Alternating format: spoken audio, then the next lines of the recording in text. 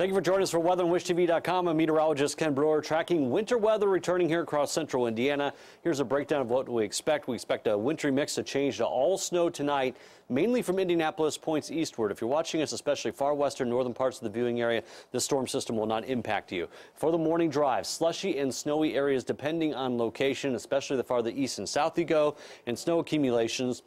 Not as much in the metro area as opposed to what we're going to see east and south, but it's going to be a sharp cutoff. Some of the higher totals could perhaps push a little bit farther to the west, so I'm not ruling out 2 inches of snow even for Marion County, or even some spots perhaps in the east side a little bit higher than that. But once you get along areas of Muncie on down towards Seymour, that's where we could see the 2 to 5 inches of snow, maybe even a few places locally higher than that. So with that in mind, winter storm warnings in place. Those are the areas in pink. That is until 2 o'clock Wednesday afternoon. The areas in the blue colors indicate, or the purple colors I should say, winter weather advisory. That's just an indication of the prediction for the lower snowfall totals. So here's high resolution storm tracking futurecast as the atmosphere starts to chill. We'll start to see scattered rain showers change to all snow here later on tonight. So watch out for sloppy road conditions, especially as those road pavement temperatures start to dip down to the freezing mark, and that could happen as early as midnight tonight.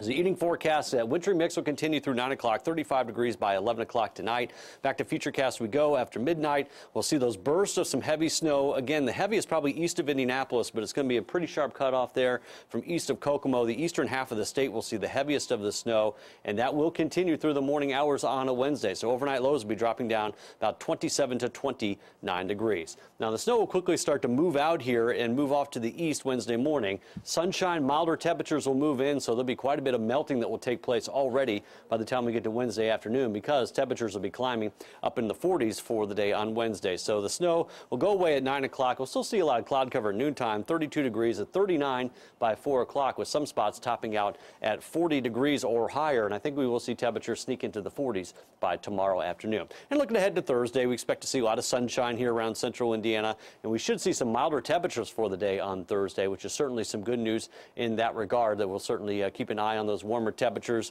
and weather heading into the day on Friday looks like it should be fairly nice as well. So again, the snowfall totals about 2 to 5 inches in areas east of Indianapolis. 8-day forecast, 48 for a high Thursday, 50 for a high on Friday. Could see a wintry mix on Saturday with a high of 44, 42 on Sunday. We'll see scattered shower and thunderstorm chances on Monday, scattered rain showers in the forecast for Tuesday and Wednesday.